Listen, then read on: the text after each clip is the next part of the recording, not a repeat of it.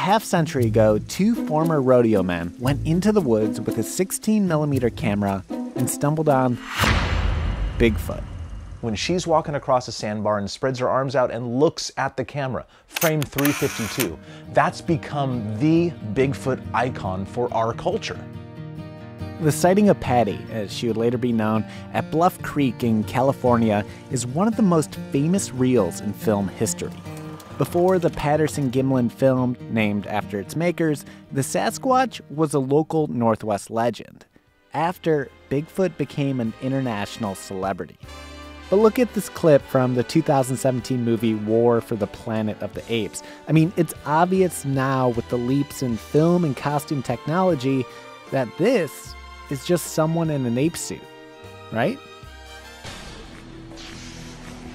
A guy even passed a lie detector test on national TV, claiming he wore the suit. About whether you were the Bigfoot shown in the 1967 Patterson film. Yes. But the film continues to fascinate people. How confident are you this film's real?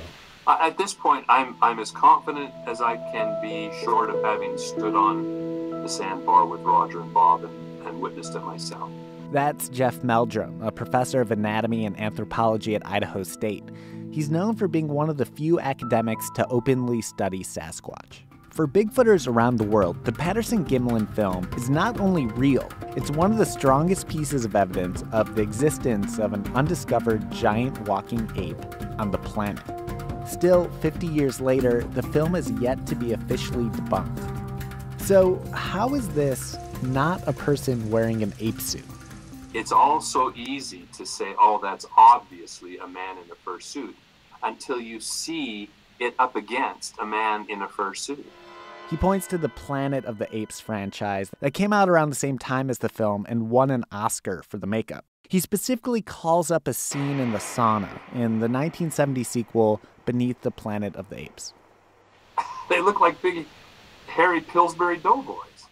Jeff Meldrum compares it to the Patterson-Gimlin film, which he shows to his anatomy students. I'm also including some stabilized footage from a Reddit user that helps illustrate Jeff's point. And say, all right, I want you to point out as many landmarks of surface anatomy and muscle masses that you can identify. And they start at the head, and they can see the trapezius, they can see the deltoid, they can see the lateral and long heads of the triceps. You can see the erector spinae down the back. You can see the shoulder blades moving under the skin.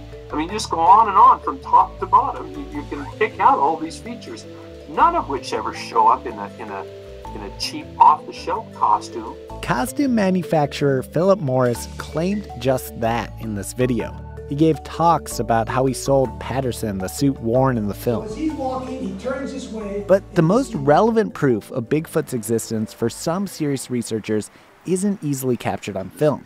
It's what the Sasquatch leaves behind.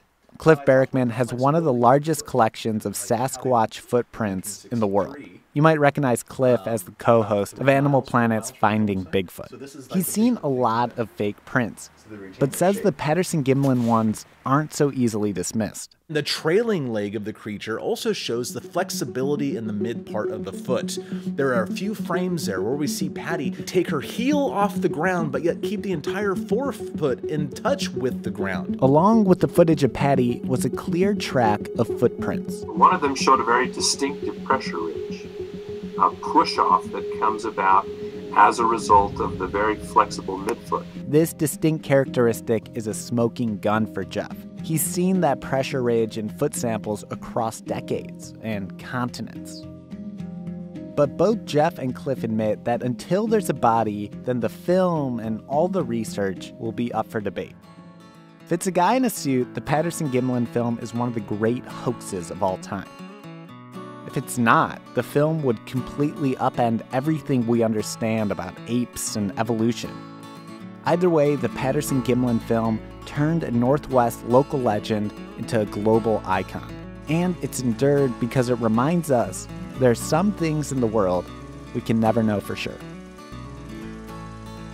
Hey, I'm John. I made the video. If you want to see more like it, go to opb.org/video or like us on Facebook. Thanks for watching.